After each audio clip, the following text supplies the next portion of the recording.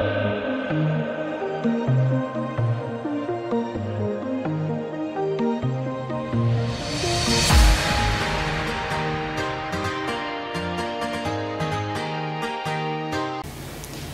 Students, कैसे हैं आप लोग।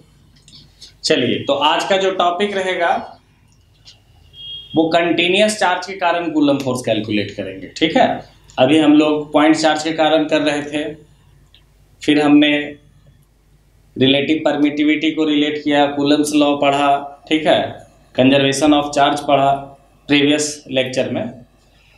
और अब जो कुछ सवाल देखेंगे उसका कुछ कंसेप्ट है, देखेंगे जैसे स्टेबल अनस्टेबल पे भी सवाल किए हम लोग, एसएचएम से रिलेटेड सवाल किए। आगे देखिए, बस आप पढ़ते जाए अच्छे से, बिल्कुल अच्छा करेंगे। ठीक है, देखिए ध्यान से। कंटीन्यूअस चार्ज, कंटीन्यूअस चार्ज की कंटीन्यूअस चार्ज, तो कंटीन्यूअस चार्ज क्या होता है, मतलब वेरिएबल चार्ज के कारण हम लोग फोर्स कैलकुलेट करेंगे। वेरिएबल चार्ज के कारण लीनियर भी हो सकता है ऑब्जेक्ट, एरियल भी हो सकता है और वॉल्यूमेट्रिक भी हो सकता है। तो पहले स्टेप बाय स्टेप इसको देख लेते हैं कि चार्ज को हम लोग कंटीन्यूअस चार्ज को डिवाइड करते हैं लीनियर ऑब्जेक्ट के लिए, एरियल ऑब्जेक्ट के लिए और वॉल्यूमेट्रिक के लिए। ठीक है, तो देखो फर्स्ट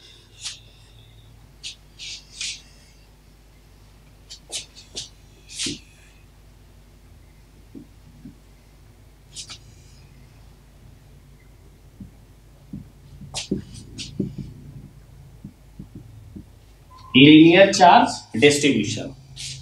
इसको ध्यान से देखेंगे। अगर मान लो कि कोई रॉड है और रॉड पे चार्ज Q यूनिफॉर्मली डिस्ट्रीब्यूट करा गया और लेंथ L। देखो ध्यान से, अगर ये रॉड है, रॉड पे पॉजिटिव चार्ज यूनिफॉर्मली डिस्ट्रीब्यूट करा गया है, किस पे, टोटल लेंथ पे। तो इस पे देखो, इस रॉड पे चार्ज Q डिस्ट्रीब्यूट करा गया और इसका लेंथ कितना है, L है। तो अपने को कितना लेंथ है नहीं पता, कितना चार्ज है नहीं पता एग्जैक्टली, तो चार्ज को हम लोग Q से रिप्रेजेंट कर देंगे। अननोन है भाई, कुछ भी हो सकता है, 10 कूलम, 20 कूलम, 100 कूलम, लेंथ कुछ भी हो सकता है, 2 मीटर, 4 मीटर, 100 मीटर, जो भी है। तो हम लोग इन जनरल में लेंथ को L मान लिए, चार्ज को Q मान लिए।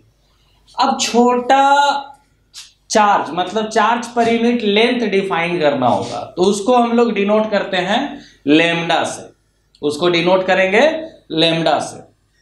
तो लैम्डा इज इक्वल टू क्या होगा, Q बाय L होगा। तो आप लिख सकते हो lambda is equal to Q bye L। चलो ध्यान से देखो, अब Q, वेयर Q क्या हो गया, चार्ज ऑफ द रॉड, मतलब ऑब्जेक्ट लीनियर है। L क्या हो जाएगा, length, length of the rod. और लेम्डा, लेम्डा को क्या बोलेंगे, चार्ज पर यूनिट लेंथ। ठीक है, तो लेम्डा क्या होगा, चार्ज पर यूनिट लेंथ, इस रॉड के लिए सबसे छोटा चार्ज पर यूनिट लेंथ। तो lambda is what, charge per unit length, Q क्या, charge of the rod, L क्या, लेंथ ऑफ द रॉड। कभी भी चार्ज दिया हुआ हो, L दिया हुआ हो, लेम्डा निकालना हो, तो lambda is equal to total charge of the rod upon total length of the rod, that is equal to value of lambda. Lambda क्या रिप्रेजेंट कर रहा है, चार्ज पर यूनिट लेंथ, है ना। तो इस प्रोसेस को क्या बोलते हैं, लीनियर चार्ज डिस्ट्रीब्यूशन, है ना। तो इसमें आप लिख सकते हो, इसका डेफिनेशन देखो, when charge distribute along whole along whole length is called linear charge distribution. Linear charge distribution. Linear charge distribution. Clear है ना? अगर चार्ज टोटल लेंथ पे डिस्ट्रीब्यूट करा गया हो that is called linear charge distribution. और lambda निकालना हो तो total charge of the rod upon total length of the rod, है ना। अब देख यूनिट, अगर यूनिट की बात करें, यूनिट ऑफ लेमडा, लेमडा की यूनिट की बात करें तो क्यू बाय एल, तो चार्ज का क्या कूलम, लेंथ का क्या मीटर, तो क्या हो जाएगा कूलम पर मीटर। ठीक है, समझ गए। सेकेंड देखते हैं हम लोग, सेकेंड देखेंगे। देखो बच्चों सेकेंड देखेंगे एरियल चार्ज डिस्ट्रीब्यूशन, है ना। तो एरियल चार्ज डिस्ट्रीब्यूशन क्या होगा देखते हैं। Areal charge distribution, areal charge distribution देखेंगे। थोड़ा ध्यान से देखो, इसमें क्या होता है यार, एरियल में कोई ऑब्जेक्ट एरियल होगा, उस पे चार्ज डिस्ट्रीब्यूटेड होगा, किस पे, एरिया पे, सरफेस पे, और उसका उस पे चार्ज डिस्ट्रीब्यूट करा गया उस एरिया पे, और उसका एक अपना एरिया होगा। चार्ज को एरिया से डिवाइड कर देंगे तो अपने को चार्ज पर यूनिट एरिया पता चल जाएगा। ठीक है, बेसिक है, इसे याद रखना है, इसमें लोड नहीं लेना है। देखो चलिए देखिए, एरियल ऑब्जेक्ट हो गया, रिंग लग रहा है क्या, होलोस्फीयर, होलोस्फीयर, भावनाओं को समझिए, ये होलोस्फीयर हो गया। अब होलोस्फीयर पे चार्ज हम लोग क्यू मान लिए।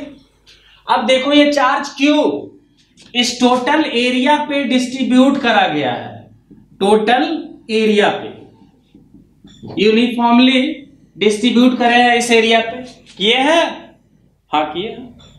अब देख इसका रेडियस क्या मान ले, रेडियस इसका तुम आर मान लो, तो सिग्मा, सिग्मा याद रखेंगे, सिग्मा एरियल के लिए sigma, sigma is equal to क्या, total charge of the aerial object, कितना होगा क्यू बाय एरिया, लीनियर था तो लेंथ, एरियल है तो एरिया, एरिया हो जाएगा ए, तो वैल्यू क्या आएगा क्यू बाय ए का वैल्यू 4 पाई आर स्क्वायर। अरे होलोस्फीयर का एरिया कितना होता है 4 पाई आर स्क्वायर। अब देखो ध्यान से यार, सिग्मा, सिग्मा को क्या बोलेंगे, charge, charge per unit area. देखो एरियल चार्ज डेंसिटी भी बोलते हैं इसको, जैसे लेमडा को भी लीनियर चार्ज डेंसिटी, है ना। अब चलो देखो ध्यान से, चार्ज पर यूनिट एरिया और क्यू, देखो क्यू क्या हो जाएगा, charge, charge of the object, object क्या है यहां पे, होलोस्फीयर है, तो उसका चार्ज होगा ए। अब देखो एरिया, अरे एरिया में क्या चेंज होगा, अगर एरियल है तो, अगर मान लिया स्क्वायर होता तो साइड चेंज या ज्यादा हो सकता है, डिस्क होता पाई आर स्क्वायर, रेडियस छोटा बड़ा, होलोस्फीयर है तो पाई आर स्क्वायर। मतलब एरियल चार्ज डिस्ट्रीब्यूशन डिफाइंड किसके लिए होगा, हर एक एरियल ऑब्जेक्ट के लिए जिसमें एरिया डिफाइंड होता है। ठीक है, तो नीचे वाला पार्ट जो इतना भी होगा ऑब्जेक्ट का एरिया, उससे हम लोग डिवाइड कर देंगे, तो एरिया हो गया, एरिया ऑफ द ऑब्जेक्ट। चलो इसका देखो डेफिनेशन देख लेते हैं। when charge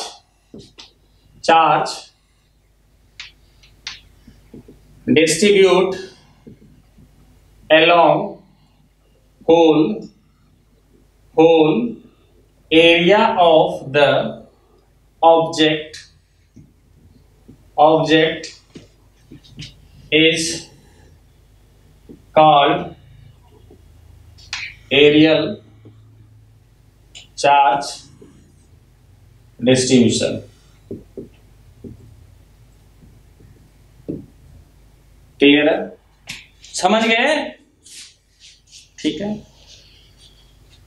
चलो देखते हैं हम लोग volumetric charge distribution. Volumetric charge distribution में ऑब्जेक्ट कैसा होगा? वॉल्यूमेट्रिक होगा। वॉल्यूमेट्रिक आप समझते हैं भरा हुआ। होलो स्फीयर था तो एरियल, सॉलिड स्फीयर होगा तो वॉल्यूमेट्रिक। चलो देखो,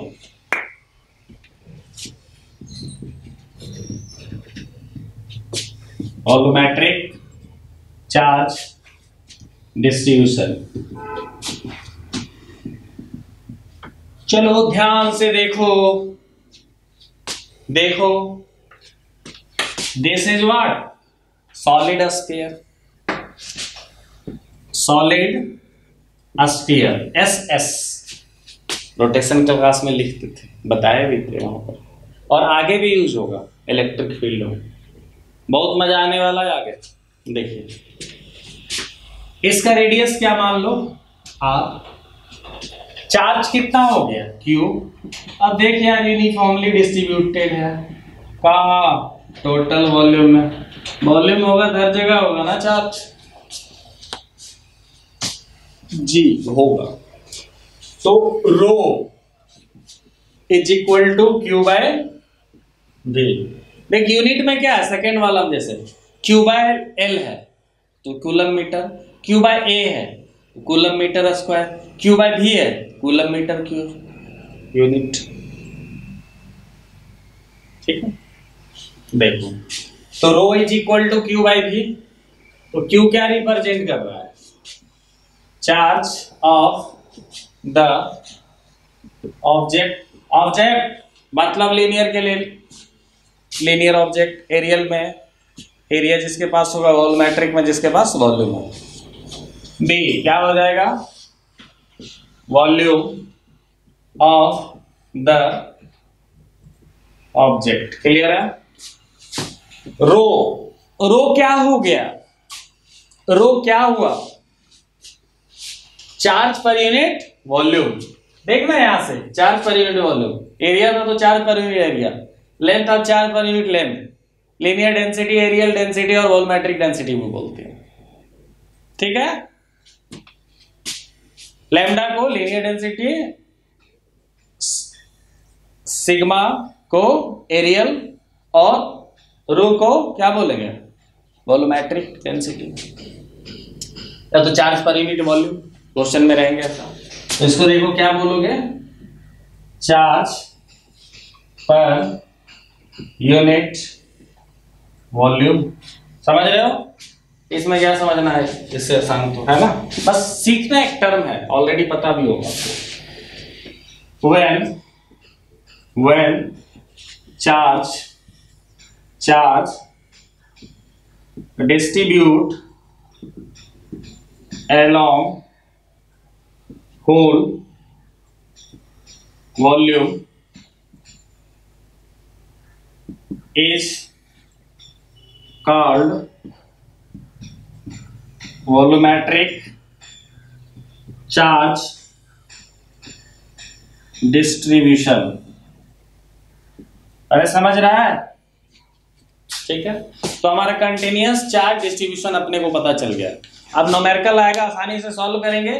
बस आप याद रखेंगे एरियल लीनियर में चार्ज बाय लेंथ लेमडा का वैल्यू, एरियल में चार्ज बाय एरिया सिग्मा का वैल्यू,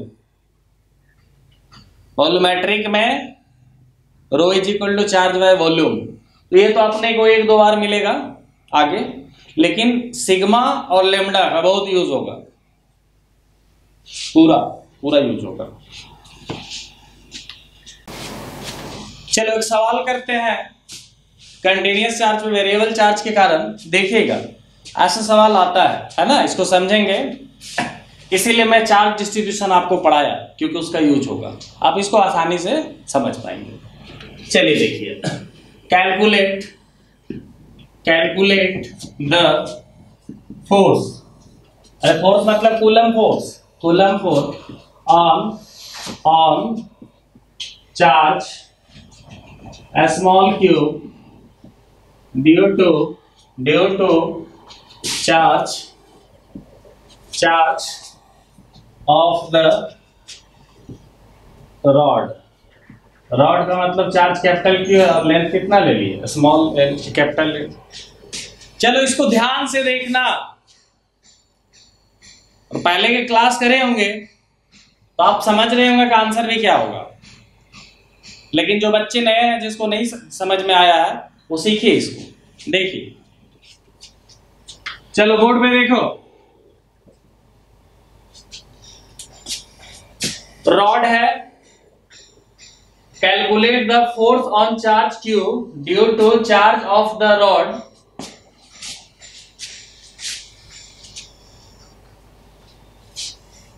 रॉड का चार्ज कितना Q है, लेंथ L हो गया।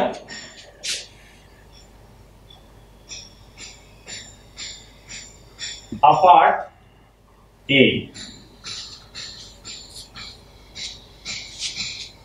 Charge of the rod apart A मतलब क्या, रॉड से डिस्टेंस कितना है, A है। किसका डिस्टेंस A है, स्मॉल चार्ज Q का। मतलब क्वेश्चन ये कह रहा है, ध्यान से देखोगे क्वेश्चन क्या कह रहा है कि कोई रॉड है, रॉड का लेंथ क्या L हो गया, चार्ज क्या कैपिटल Q। अब देखो यार, इस चार्ज को हम लोग स्मॉल q मान लिए और रॉड से डिस्टेंस कितना A, क्वेश्चन में दिया हुआ। अब आपको पता है कि इस रॉड पे चार्ज कितना है, कैपिटल Q, और यूनिफॉर्मली डिस्ट्रीब्यूटेड है किस पे, होल रॉड पे, टोटल रॉड पे चार्ज Q।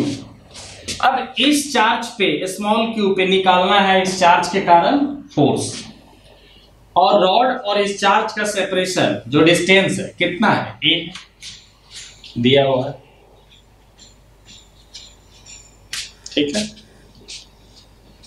बच्चों ध्यान से समझो, समझ जाओगे। अरे भाई एक पॉइंट चार्ज नहीं है ना, ये कंटिन्यूअस चार्ज है, वेरिएबल चार्ज है। अगर वेरिएबल चार्ज है तो इस चार्ज के कारण भी यहां पे फोर्स। अब तुमसे मैं सिंपली पूछूं कि इस रॉड में कितना चार्ज है, तो तुम क्या जवाब दोगे, नंबर ऑफ इनफाइनाइट चार्ज है, तो इसके कारण क्या बहुत सारा फोर्स होगा, फिक्स्ड नहीं है, मतलब ये वेरिएबल हो गया। अब वेरिएबल हो गया, जैसे इसके कारण भी यहां हर पॉइंट के कारण होगा, यहां पे कैलकुलेट करना इम्पॉसिबल है। तो जहां पे वेरिएबल चार्ज हो वहां पे फोर्स कैलकुलेट करना है तो हम लोग इंटीग्रेशन का यूज करते हैं, लिमिट लगा देंगे कि यहां से जो चार्ज है यहां तक चार्ज, टोटल चार्ज के कारण फोर्स कितना इस पे है ना। चलो देखो, इसको हटा दे रहा हूं मैं, चलिए देखिए। अब देखो ऐसा जब भी होगा तो इस चार्ज से तुम इसको डिस्टेंस क्या मान लो, x मान लो।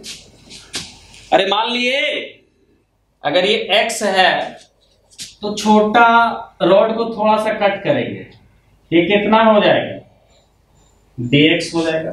मतलब ये x है तो ये dx, ये y होता तो ये dy, ये z होता तो ये dz। अब देखो यार, टोटल रॉड के लिए अगर लेमडा निकालना था अपने को, ध्यान से देखिएगा, तो Q/L लिखते थे। अब छोटा लेंथ के लिए यहाँ पे चार्ज भी क्या होगा, छोटा चार्ज होगा, dq होगा, तो लेमडा इज इक्वल टू क्या हो जाएगा, अब dq/dx। लेंथ क्या हो गया dx और चार्ज क्या dq। अब देखो dq का वैल्यू कितना आएगा, लेमडा dx होगा।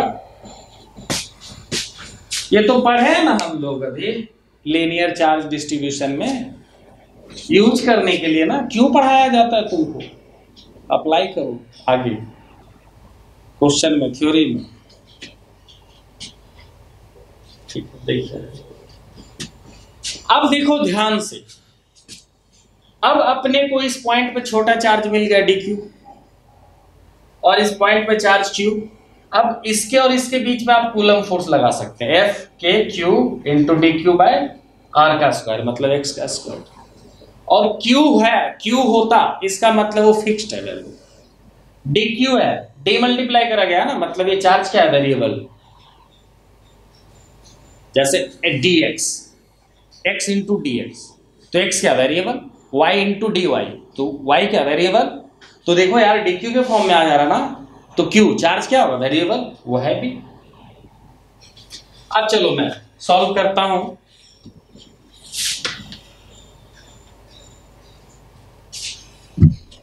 ध्यान से देखेंगे। Force F is equal to कितना, K स्मॉल q और क्या dq upon x square distance. अब देखना यार, x dx होता है x वेरिएबल, q dq है तो q वेरिएबल, क्या करोगे k, ठीक है, q, ठीक है। अब dq का वैल्यू पढ़े हो ना, चलो d कैपिटल Q है ना, चलो ऐसा करते हैं ना, इसको स्मॉल q मान लेते हैं, यहां भी स्मॉल q आ जाएगा, ये भी स्मॉल q होगा, ये एक टर्म है dq, छोटा चार्ज dq हो गया, क्लियर है, उससे कोई फर्क नहीं पड़ता। dq चार्ज था, lambda is equal to dq by dx, dq निकल गया, मल्टीप्लाई कर दिए। अब देखो इसके और इसके बीच फोर्स निकालना है, q और क्या dq, तो q इंटू dq के बाय डिस्टेंस का स्क्वायर, डिस्टेंस x तो x का स्क्वायर, ठीक है बच्चों, समझ रहे हो। चलो देखो dq का वैल्यू कितना लिखेंगे, लैम्डा dx, ठीक है, अपॉन व्हाट, एक्स स्क्वायर। अब इसमें देखो यार वेरिएबल क्या होगा, के क्यू लेमडा को बाहर करो, के क्यू लेमडा को बाहर करो, एक्स वेरिएबल है, dx है, इसका मतलब क्या एक्स वेरिएबल है, तो इंटीग्रेशन 1/x² इंटू dx। अब देखिए जो dx है ये कहां से कहां तक, dx इंटीग्रेशन आ गया, dx है मतलब x वेरिएबल, अब x कहां से कहां तक, देखो यार इस चार्ज पे यहां से स्टार्ट होगा, मतलब a डिस्टेंस से, और कहां तक जाएगा, L तक, जितना चार्ज है रॉड का टोटल लेंथ लेंगे ना, इनिशियल कहां से स्टार्ट होगा चार्ज मिलना, a डिस्टेंस से, और चार्ज कब तक मिलेगा, a प्लस L तक, मतलब लोअर लिमिट क्या हो गया a, अपर लिमिट क्या a प्लस L, a से मिलना स्टार्ट हुआ चार्ज, तो x वेरिएबल है कहां से, a से कहां तक, a प्लस L तक, ठीक है। अब चलो देखो, हमें तुम बता दो इसका इंटीग्रेशन 1/x² इंटू dx, मैं बेसिक क्लास में भी पढ़ाता हूं, पहले भी पढ़ाया हूं, आपको पता भी होगा, 1/x² का इंटीग्रेशन क्या होगा,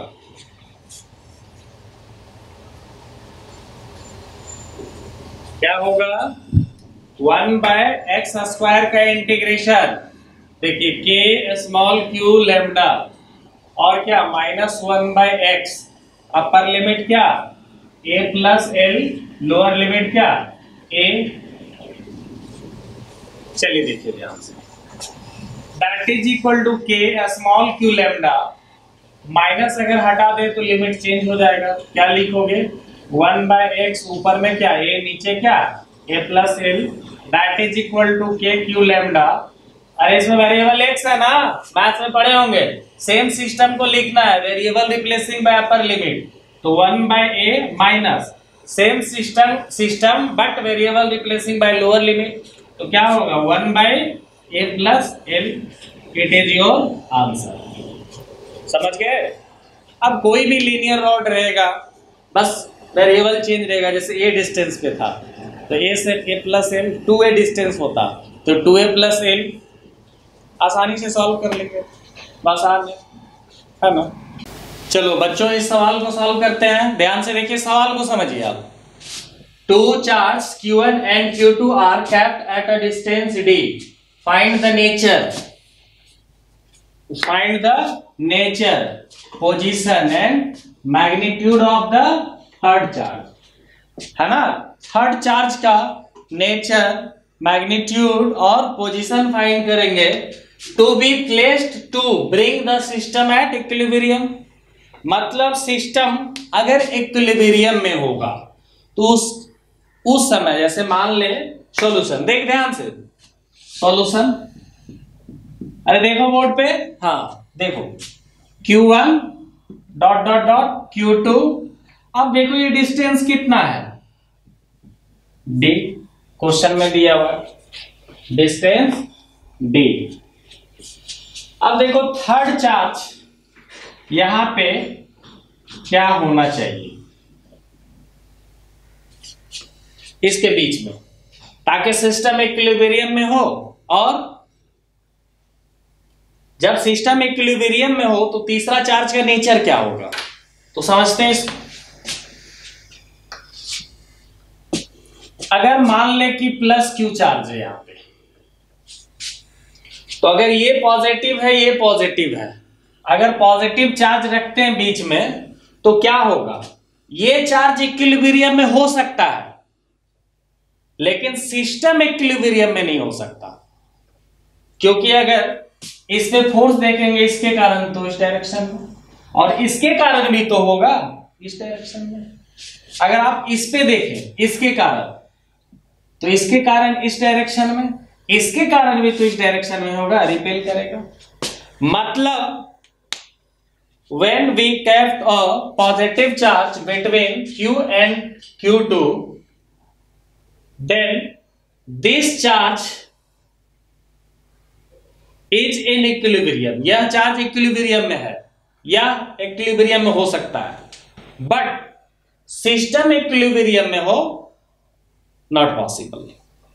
अगर ये और ये फिक्स्ड रहता, दिया रहता, तब कोई क्वेश्चन ही नहीं राइज करना था, तब हो सकता था, लेकिन सेपरेटेड है। तो हमें ये याद रखना है कि दो पॉजिटिव चार्ज के बीच में अगर पॉजिटिव चार्ज रखते हैं तो ये चार्ज इक्विलिब्रियम में हो सकता है, होगा, लेकिन सिस्टम इक्विलिब्रियम में नहीं होगा। ठीक है, अब चलो देखो,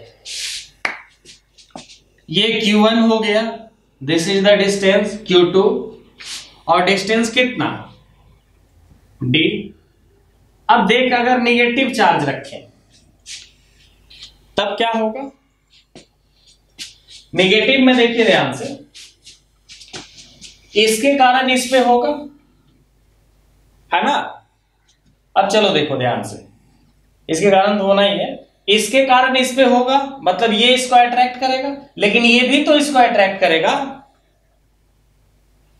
और देखो, अगर ये इसको अट्रैक्ट किया, ये इसको अट्रैक्ट किया, तो ये भी निगेटिव चार्ज भी तो इसको अट्रैक्ट करेगा। मतलब आप कह सकते हैं कि इसको भी ये अट्रैक्ट किया, इस चार्ज को भी ये अट्रैक्ट किया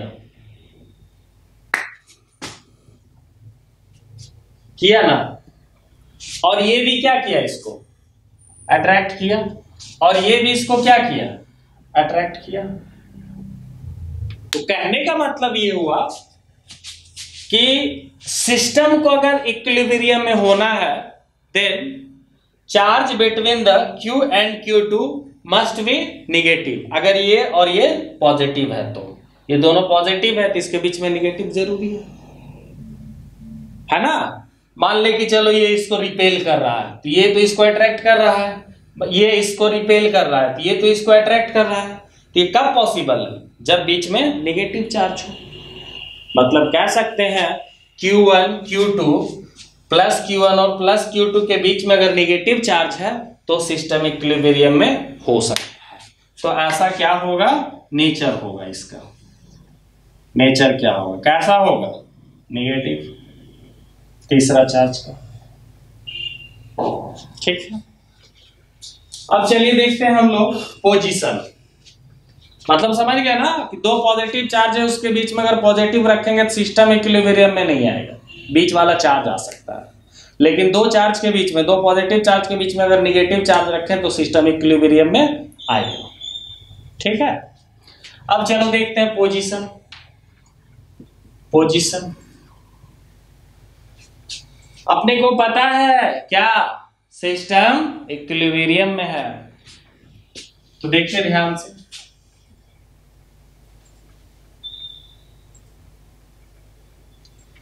Q1 और ये क्या Q2, यहाँ पे क्या -Q, ये डिस्टेंस क्या मान लोगे D, इसको मान लीजिए आप कितना x, तो ये क्या होगा D - x होगा। अब देखो यार, ये क्या किया, इसको अट्रैक्ट किया, ये भी इसको क्या किया इस डायरेक्शन में, इक्विलिब्रियम में, इसका मतलब दोनों फोर्स बराबर होगा। मतलब आप लिख सकते हैं 1 के कारण इस पे F1 मान ले, 2 के कारण इस पे F2 मान ले, इक्विलिब्रियम में इसका मतलब बराबर होगा, नेट फोर्स 0। समझ रहे हो बच्चों?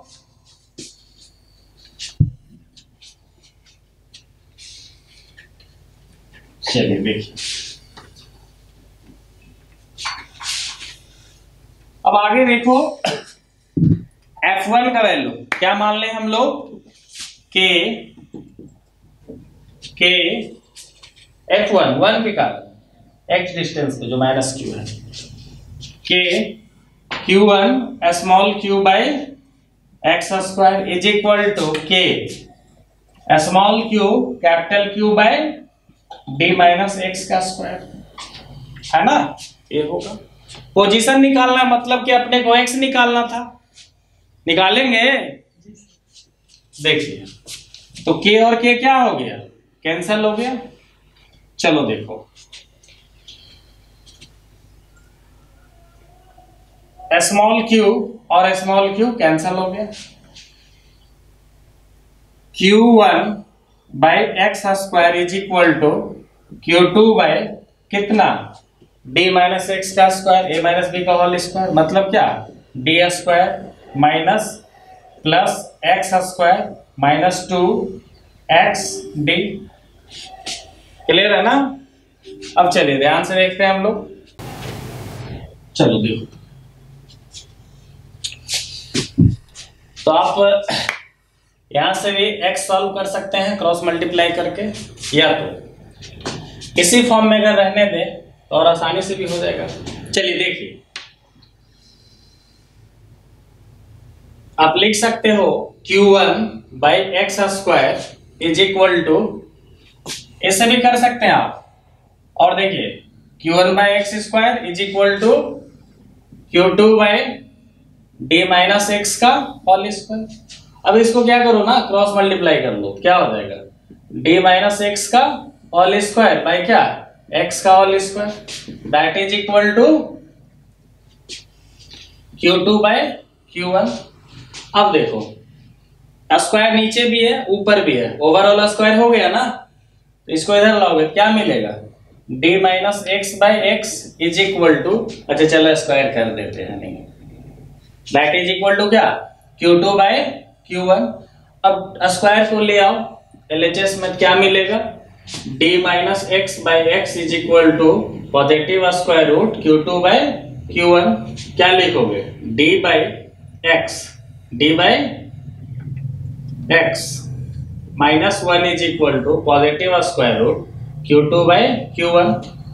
अब देखो 1 को RHS में ले आओ, क्या मिलेगा, D by x is equal to positive square root Q2 by positive square root Q1 plus क्या 1। आ गया ना जी।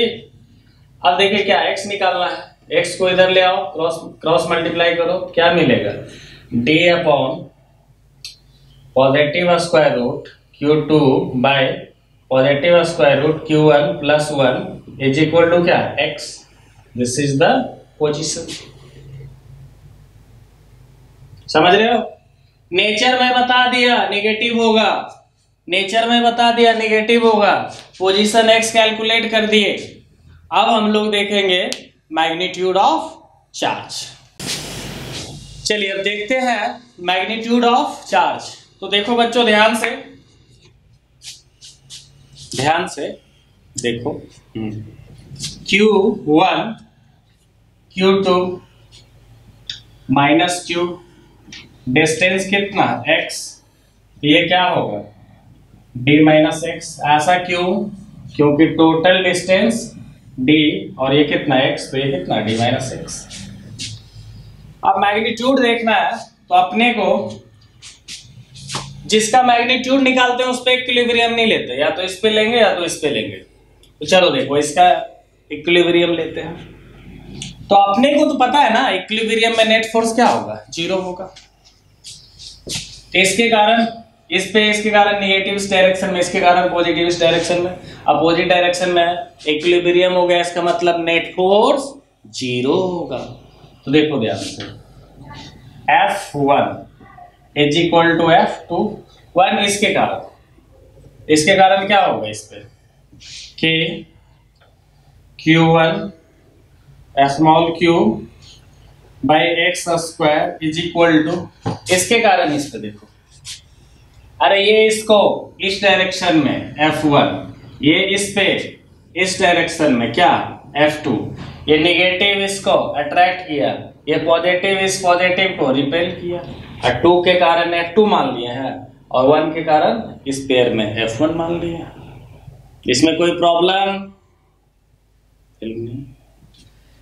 चलो देखो, तो F2 कितना होगा कि Q1 Q2 bye D square, के cancel, Q1 cancel, small q is equal to क्या, small q is equal to Q2 x square by D square.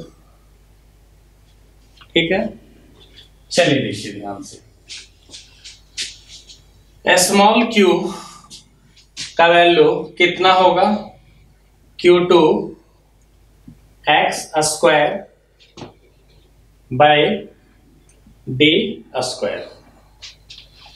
ठीक है, small q is equal to value कितना, Q2 x square by D square, ये है अपने पास। x का value कितना, x का वैल्यू हमने पढ़ा ऑलरेडी, क्या पढ़ा है, Q2 bye D square, x का value d bye 1 plus positive square root Q2 bye Q1 का स्क्वायर, ये पढ़ा है ना जी, डी स्क्वायर, ये पढ़ेगा। अब देखिए इसको सिंप्लीफाई करिए, डी डी कैंसिल हो जाएगा, स्क्वायर करेंगे मतलब सिंप्लीफाई करेंगे कितना आएगा, root Q1 plus Q2 by root Q1 plus क्या, रूट Q2 का होल स्क्वायर। ये क्या आ गया, मैग्नीट्यूड ऑफ चार्ज। अरे सिंप्लीफाई नहीं कर लोगे, स्क्वायर डी स्क्वायर देखो ना कैंसिल हो गया। This is the value of magnitude.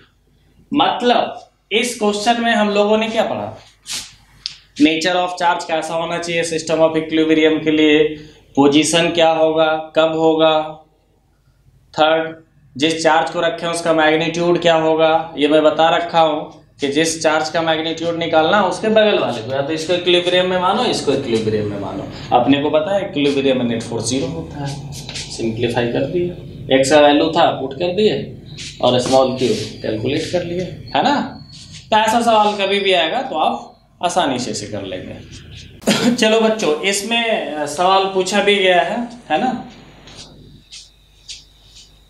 तो देखते हैं क्वेश्चन को, समझिए क्या पूछा जा रहा है। How much charge placed at the centroid of equilateral triangle such that system is in equilibrium. अगर सिस्टम इक्विलिब्रियम की बात होगी, फिर से वही बात, पुरानी बातें, कि सिस्टम अगर इक्विलिब्रियम में है तो even if nature of charge पूछा नहीं गया, लेकिन अपने को पता है कि नेचर कैसा होगा सेंट्रॉइड में। तो चलिए देखिए सॉल्यूशन, ध्यान से देखो। अगर ये इक्विलैटरल ट्रायंगल हो गया, है ना, इक्विलैटरल ट्रायंगल पे चार्ज को हम लोग क्या मान लें, Q।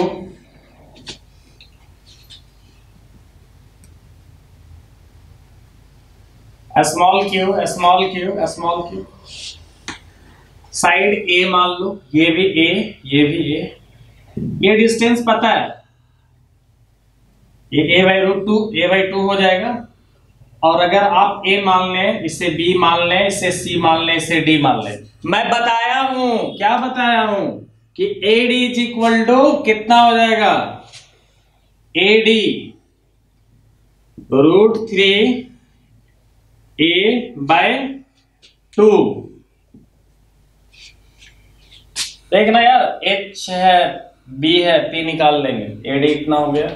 अब सेंट्रॉइड का मतलब आप समझते हो, 2:1 का रेशियो, मतलब ये डिस्टेंस किसके बराबर, AD को आप लिख सकते हैं 2x + x is equal to √3a/2, 3x is equal to √3a/2, तो x is equal to a/2 √3।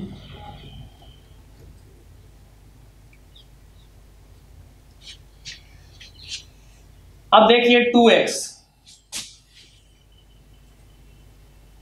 ये 2x, ये 1x, तो ये भी क्या 2x, ये 1x, ये भी क्या 2x 1x, मतलब ये डिस्टेंस चाहिए।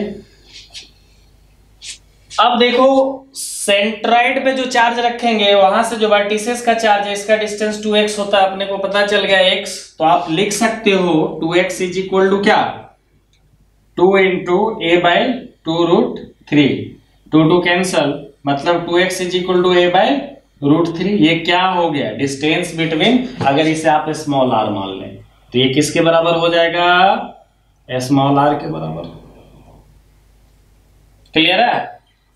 अब यार देखो, अगर यहां पॉजिटिव रख दें तो ये पॉजिटिव चार्ज तो आ जाएगा इक्विलिब्रियम में, इस चार्ज के कारण, इस चार्ज के कारण, इस चार्ज के कारण, लेकिन ये तीनों इक्विलिब्रियम में नहीं आएगा, सिस्टम में नहीं आएगा। अब जैसे मान ले कि ये पॉजिटिव है, ये पॉजिटिव रहता, मैं समझा दे रहा हूं, साइड ए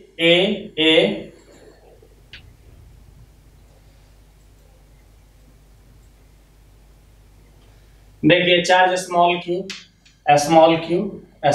सेंट्रॉइड यहां पे मान ले रहे हैं, ये जो सेंट्रॉइड है, समझ रहा है ना।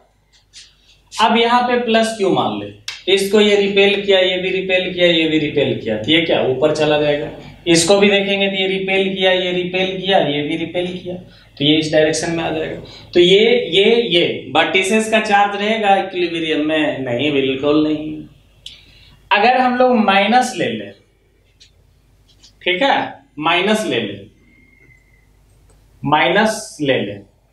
ठीक है, अगर माइनस चार्ज ले लें, तो माइनस चार्ज अगर लेंगे तो देखो, ये इसको भी अट्रैक्ट करेगा, ये इसको भी अट्रैक्ट करेगा, ये इसको भी अट्रैक्ट किया। अब देखो, इवन इफ ये पॉजिटिव इसको रिपेल कर रहा है, ये पॉजिटिव इसको रिपेल कर रहा है, लेकिन ये नेगेटिव इसको अट्रैक्ट करेगा, तो इक्विलिब्रियम में ही रह जाएगा। चूंकि इसको ये भी अट्रैक्ट किया, ये भी अट्रैक्ट किया, ये भी किया, तो इक्विलिब्रियम में रहेगा। मतलब अगर सेंट्रॉइड पे आप निगेटिव चार्ज रखते हैं तब सिस्टम इक्विलिब्रियम में, सिस्टम इज इन इक्विलिब्रियम में होगा। क्लियर है। अब देखो बालक, अब आपसे पूछा गया क्या, मैग्नीट्यूड ऑफ चार्ज, मतलब आप मैग्नीट्यूड ऑफ चार्ज कैलकुलेट करेंगे तो देखिए, इसके कारण इस तरफ फोर्स, इसके कारण इस डायरेक्शन में फोर्स बताए थे, तो रिजल्टेंट फोर्स जो था आप देखेंगे, न्यूमेरिकल में कराया हूं, ट्रायंगल में मेथड से, तो मतलब आप कह सकते हैं कि इस चार्ज पे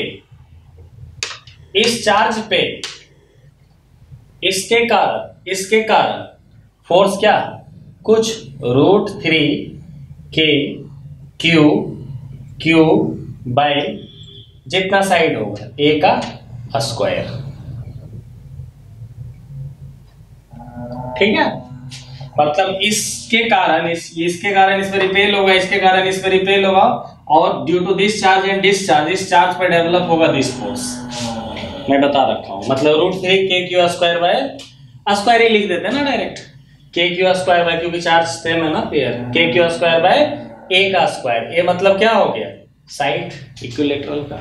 तो इक्विलेटरल ट्रायंगल पे अगर चार्ज सेम हो, वर्टिसेस का साइड पता ही होगा, तो कितना होता है √3 के Q square by A square, ये अपने को मालूम है।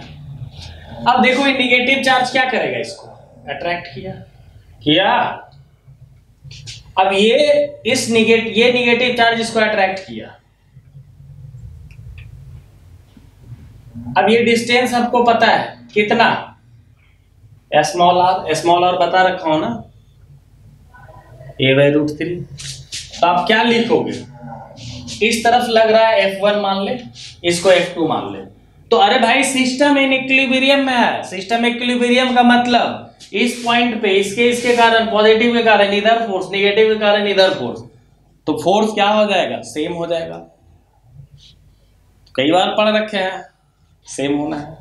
तो आप क्या लिखोगे, F1 = F2, इन इक्विलिब्रियम में होगा, अपने को मालूम है। तो F1 कितना, √3 के Q square by A square = F2 का वैल्यू के small Q capital Q R small are का स्क्वायर, मतलब क्या, a/√3 का स्क्वायर।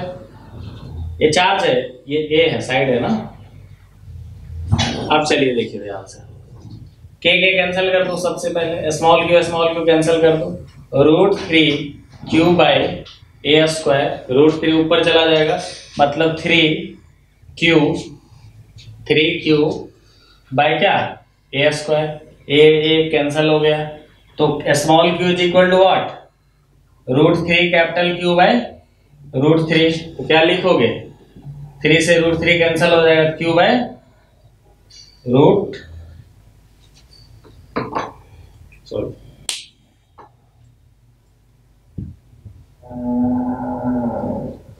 चलिए ध्यान से देखिए, √3 से डायरेक्ट कैंसिल कर लेते हैं ना।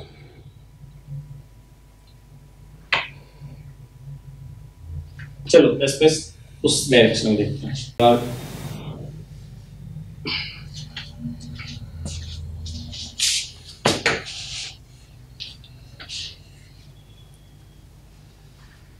चलो यार, ये समझ रहे हो ना। तो देखो ए स्क्वायर कैंसिल, तो कितना हो गया, √3 small Q = 3 capital Q, √3 small Q = 3 capital Q. अब चलो देखो ध्यान से, Q capital Q = what, √3 small Q by 3, तो कैपिटल क्यू = क्यू बाय √3।